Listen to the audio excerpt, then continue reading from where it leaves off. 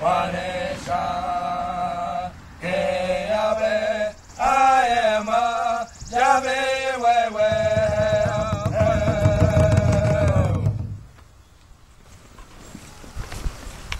Thank you, GiiTaa'se singers. Today we are dedicating an addition of 8 more memorial bricks. And again, I'd like to thank everyone who contributed to the memorial, in money, time, or effort, especially John Welk for installing the bricks. Thanks again to our tribal council. Okay, as we read the past and present veterans on this memorial wall, we're dedicating it on all the way back to warrior ancestors, forward to the present. Total of 284 memorial bricks of 297 veterans. We'll now be reading off the 8 names, a drum beat after each one to honor them. We'd like the families of each one to stand to recognize each veteran. So all you can be seated for now, and as we call the name out, you can stand for if you're related to them, any of your ancestors. Okay, we'd like to start off with Joanne Shedler, our financial officer. Be explaining about the Civil War veterans.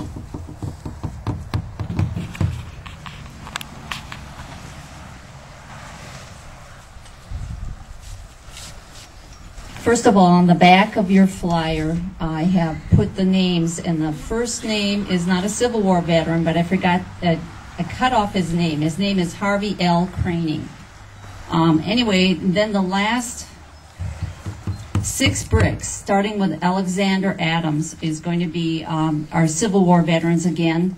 We have over 50 Civil War veterans, and each year our group is trying to put the bricks here because we know a lot of their headstones were never placed or they've died in battle, and you forget about that. So we will eventually have all of their names up here, and then try to also replace and put down all their headstones. Native American service during the Civil War is little known. An estimated 500 to 600 Native Americans from the Badger State, out of a total of a Native population of 9,000, joined the Union Army during the Civil War. Native Americans were not U.S. citizens at that time and were not called on to enlist when they first started. The Civil War started, they thought it was going to be over with within 6 months, and they only had 75,000 people volunteer. But of course, it went on from 1861, from April of 1861, all the way into the end of 1865. 5 men were among the first Native Americans enlisted in the state of Wisconsin that were Mohican veterans. On June 15th, 1861, these 5 men joined, and we're going to be reading their names when we come along. Thank you.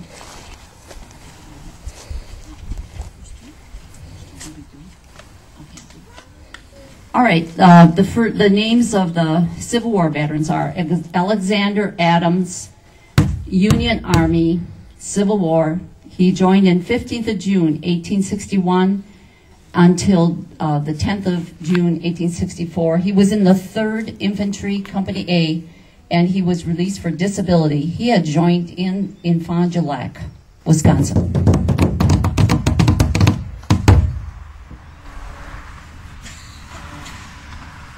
Okay, Woody Davids.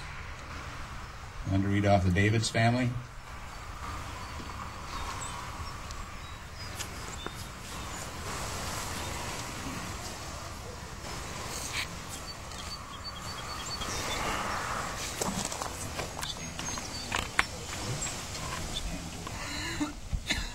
Okay, Henry Davids and John Davids, Union Army Civil War, 15 June 1861 to 18 July 1865, 3rd Infantry Company A, Stockbridge.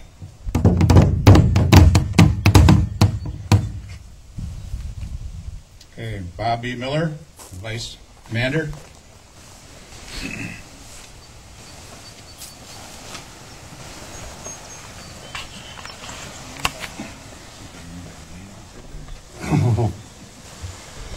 Jefferson Fiddler, Union Army Civil War, June 15th, 1861 to 11th November 1862.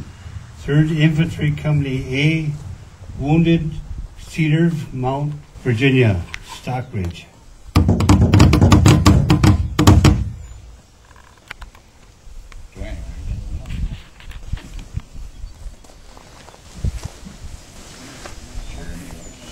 I think Bob's calling me because I'm related to Welch's.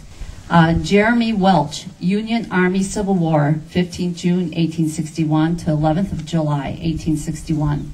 He was injured and then he came back again and rejoined the 13th of February 1864 all the way to the 18th of July 1865, and that was in the 3rd Infantry Company A. He joined in Fond du Lac, Wisconsin. Next name will be by the First Vice Commander, Greg Dupek.